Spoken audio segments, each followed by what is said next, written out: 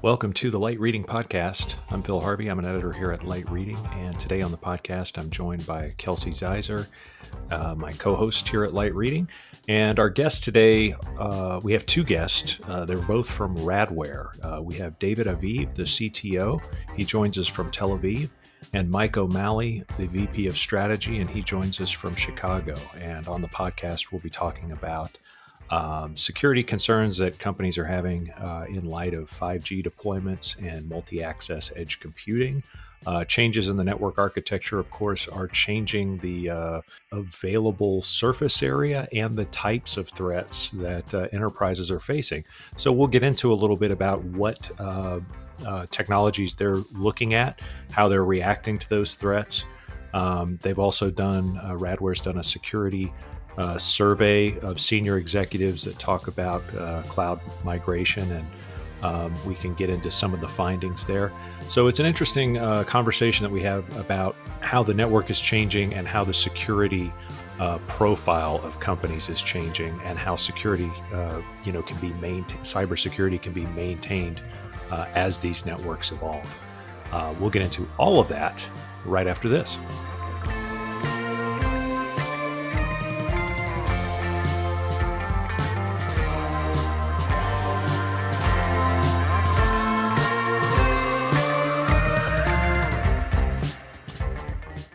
This episode is brought to you by Avast, global leaders in digital security for network operators. They can build a safer digital world for your customers and their families. Discover more at avast.com/partners. That's avast.com/partners. Welcome to the Light Reading Podcast. This is Phil Harvey. I'm an editor here at Light Reading, and I'm joined on the podcast by Kelsey Zeiser, my fellow editor at Light Reading. Hello, Kelsey. Hello, Phil. How you doing? Pretty good. Took a nasty spill walking the dog this morning, but I'm okay. Uh-oh. Well, how's the dog? Really? He's fine. He was consoling me. I was worried about that. No, but you're not getting this is a wet weather or just general clumsy. clumsiness? Yeah, oh, okay. I thought flip-flops would be fine, but I was wrong. Part of the well, yeah, it's pandemic dress code. Everybody, we have to flip-flops all day long. Let's see. Okay, we could get into your clumsiness and your dress code, but we do have bigger and better industry topics to talk about. So joining us today from Radware is David Aviv, the CTO, and Mike O'Malley, the VP of Strategy. First of all, hello, David. How are you? Hi, everyone from Tel Aviv. Yes, you're. See, so it is what time in Tel Aviv now? About 8 o'clock at night? It's 9 p.m. 9 p.m. Okay, so it's just for everybody's reference, it's 2:20 or 2 o'clock Eastern U.S. time. And thanks for staying up. I appreciate it. No worries. Let's see, Mike, you're not anywhere near Tel Aviv, are you? No, I'm in beautiful sunny Chicago today. All right, fantastic. And winter hasn't hit you yet, right? No, I think we have 3 more days. Okay. All right. Well, enjoy them. Good. Here in Tel Aviv, we have 90s. Right now, we are on the 90s. Wow. Yeah. Weather for the Mediterranean. Yeah. Yeah, I was about to say it's still very much balmy and sunny and all of that stuff. Yeah. Whereas in Chicago, you have 2 seasons. You have winter and not winter. So. Yeah. Yes, and we relish every day of not winter. Yeah, I can imagine. Right.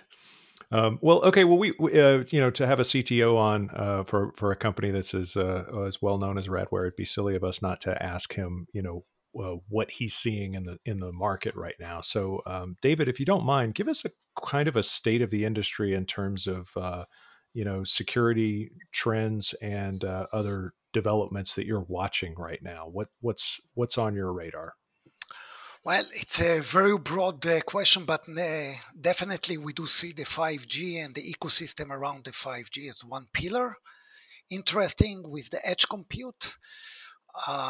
centralized, and we'll talk a little bit later on the impact on the moving to an edge-centric architecture, a cloud-centric architecture, cloud-native security threats is another topic, very, very hot topic, also as part of the COVID and the remote access, and lift and shift companies that move workloads from data centers into the cloud, the public cloud, and obviously application security. So everything is around how to build, maintain, and secure applications. And the centric point in that world is containers. Everything is moving to run into containers using most of the time Kubernetes orchestration for many reasons as resiliency, scale, and control. And if you package that within a cloud native architecture, well, we have a quite complicated security posture to protect. So cloud native security, which encapsulates all the application security, which is web, API, etc. The other end, we have the edge-centric network architectures, both for enterprise and service providers. So this provides quite a wide umbrella of security solutions. And you mentioned cloud applications. Are there some new security concerns with so many people now, relying on their home networks for work from home? Are there new security challenges to accessing those cloud applications? Oh yeah, we are going into a new environment in which usually the DevOps team are using their passwords and all the access posture to provide secure access into the cloud. We have recently noticed a gaining a high momentum on the ATO, which is account takeover, in which via spear phishing, you are able to actually fake identities and run into the cloud. When you have a fake identity within the cloud, you are able to install a stealth agent that starts to investigate the internal cloud, map the cloud, find the assets, the more interesting assets in the cloud. Remember, the cloud APIs are well known and well mapped. So everyone, if I'm using AWS, Azure, or GCP, I have visibility to all the APIs. I know those are not hidden APIs. I know them, I can utilize them, and from there, we have seen so many breaches. Some of them are in the public, some less on the public, but everything is again is manifested in. I'd like to find out your critical assets, your critical data.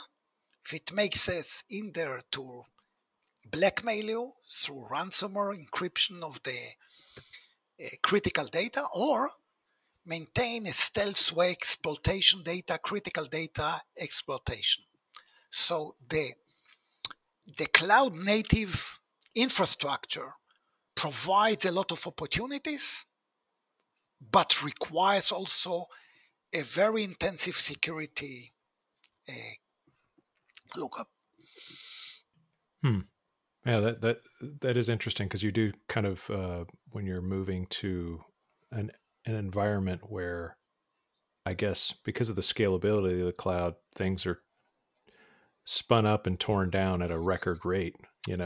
So having to protect an application throughout that entire process just seems a lot more complex, for sure. Oh, you are hitting an excellent point, Phil, because one of the challenges when you move to an application security, a new generation application security, is that you need to spin up the security at the speed of the container. There's no way to build a security posture which is static, and then expect from that static security posture to provide you protection to dynamically changing applications. So you need to spin up the security posture at the speed of the containers. More than that, all the container world is a declarative world. So the security is also a declarative security. So whenever you start spinning up the security, you need to bake it within the DevOps pipeline. So it starts from the left shift, but when you are building the image and you are building the image that you are going to run, also well-defined security scanning that needs to be done for vulnerabilities and well-designed image. And then when you move it to the runtime, you need to move it packaged with the security container. Within the security container, mostly companies or solutions are using a sidecar solution, which is easy to package and encapsulate within the image. So when you spin up the image, you spin up it with a security solution adapted to the application that is spinned up. So you see that the security world, especially in the application side, at the cloud native side, is very dynamic, adaptive, and not reactive. Mhm. Thanks, David. And just switching gears a little bit, Mike, you all recently published a cloud migration and security report. Can you give us kind of a high level overview of what some of the key takeaways were there? And were you surprised by any of the results? Sure. Yeah. The results were surprising in that we saw a lot of the trends that David talks about, particularly with regard to cloud migration.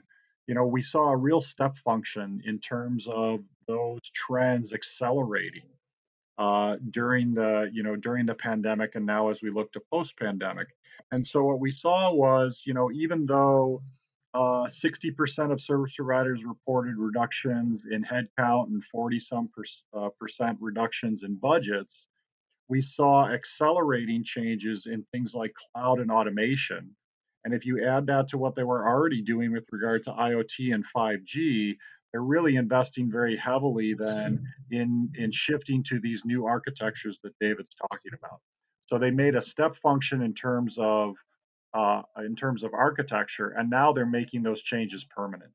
And so what we see them building networks kind of around three ideas going forward.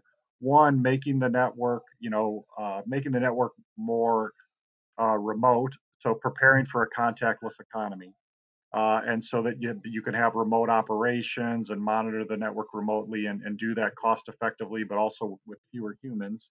Automation around making it remote by eliminating human error. So that's number one. Number two, making it more resilient and building in additional redundancy and resiliency, and that's where you look at a lot of the new architectures that they're looking at in terms of securing the cloud to make that a more resilient posture. And then the third thing is to future-proof their network for the next recession. So make it more efficient, make it more agile, as David talked about, in terms of deploying microservices and things like that. And so what we saw then is even coming out of now those changes, they had to make a lot of those changes quickly. And now they're patching a lot of the security holes in the cloud to do that. And so even though overall budgets are down, we saw many of them report, in fact, 25% reported that they're shifting money into improving their security posture, investing in better security.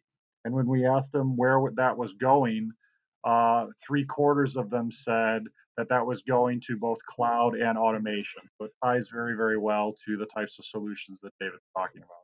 Did their security strategy change throughout this, or did it simply accelerate? Because I think it's interesting to note whether companies had some of these some of these things on their mind and sort of in process, and then it just sort of the pandemic just sort of fast forwarded those plans and those budgets.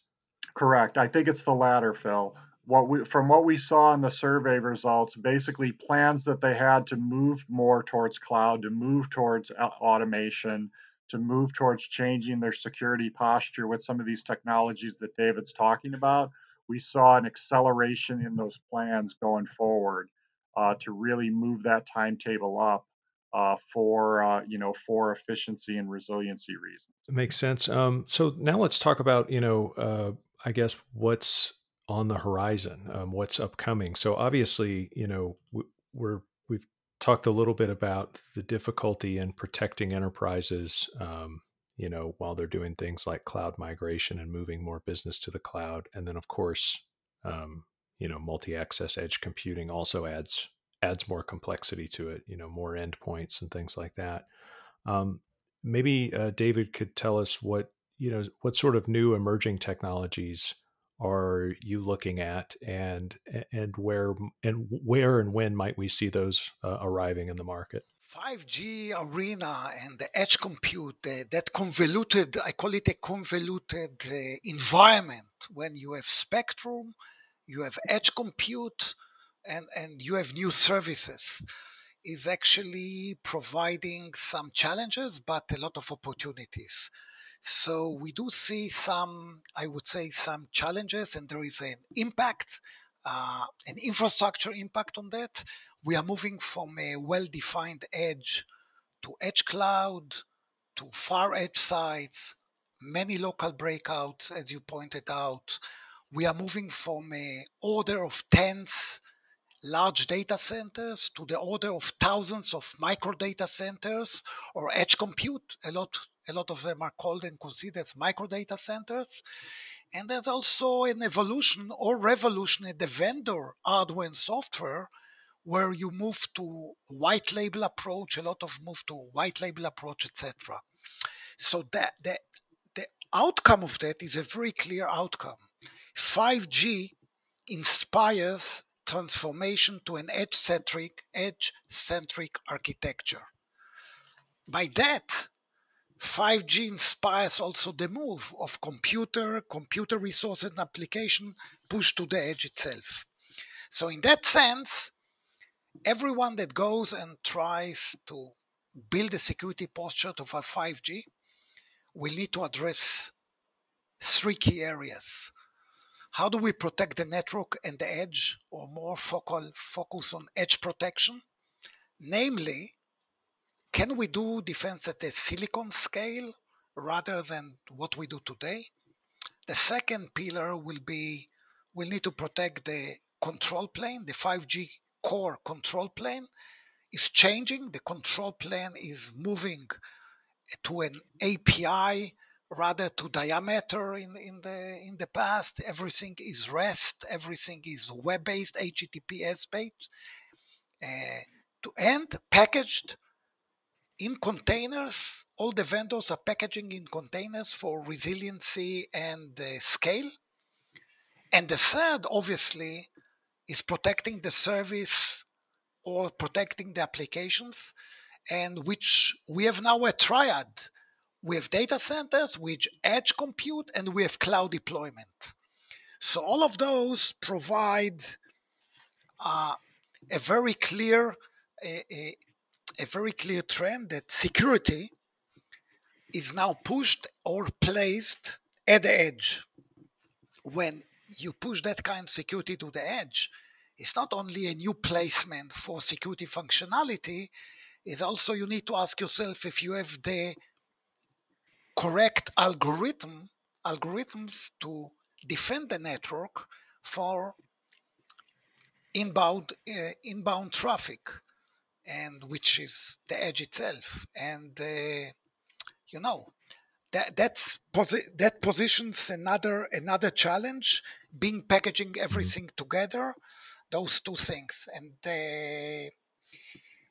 all of the service provider we are talking right now to are concerned, are building those kind of new architectures, and are thinking on how to protect the network from the inbound and from the outbound itself. Does it make sense, Phil? Yeah, it does. Just to make sure I understand it, and I'll kind of repeat those three areas or those three things that are happening. So there's edge protection, which maybe at some point we can do that at the silicon level, and instead of higher up in the stack. There's the 5G core control plane. Because everything's moving to containers, it makes everything more scalable, but it also makes it harder to protect.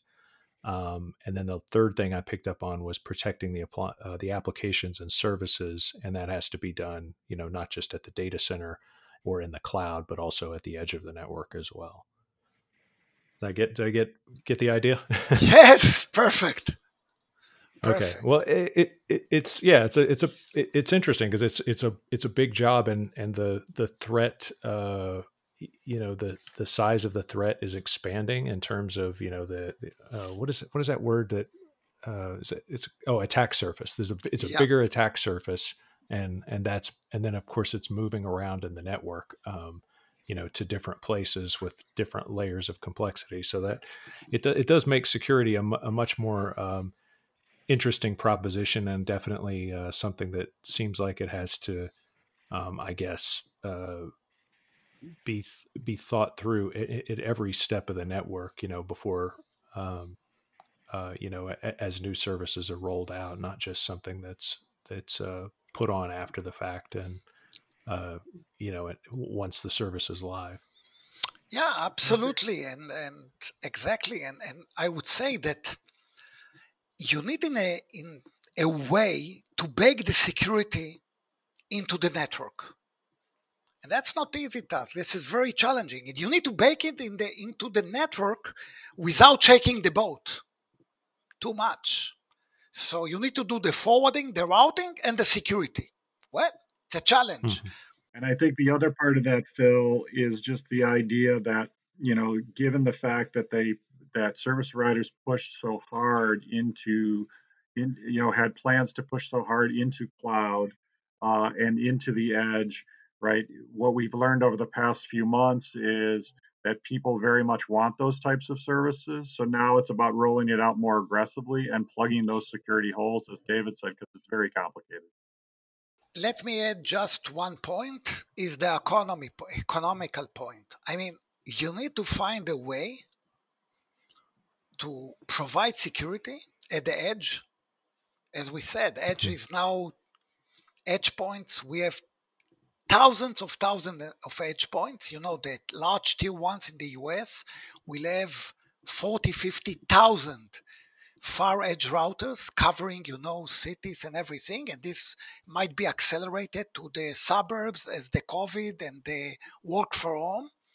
And those are wide open for different attacks. And the economy of scale here is critical, because if every endpoint, if used to be before, let's say 1 gig, 2 gigs, every endpoint today could be 100 gig at least, 400 gig, maybe 1 tera as well, depending on the coverage, depending on the slice.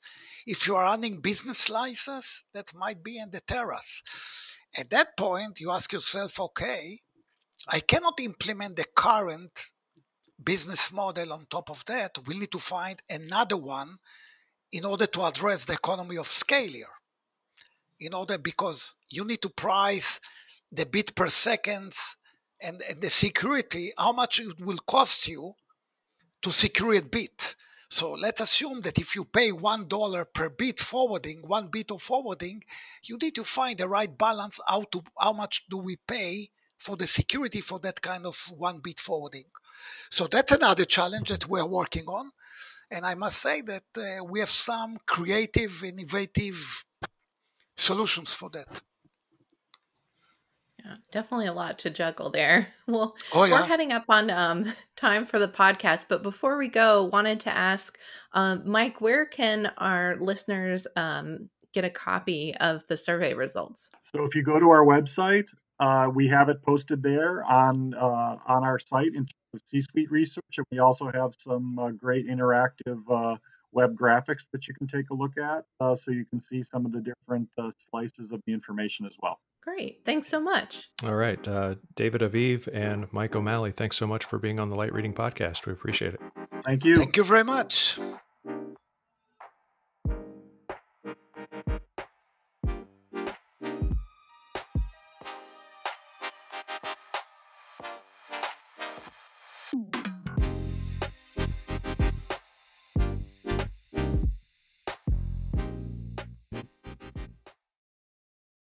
Thanks to Avast for their sponsorship this week.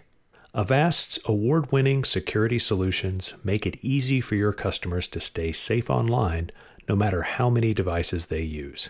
Learn more at avast.com/partners. That's avast.com/partners.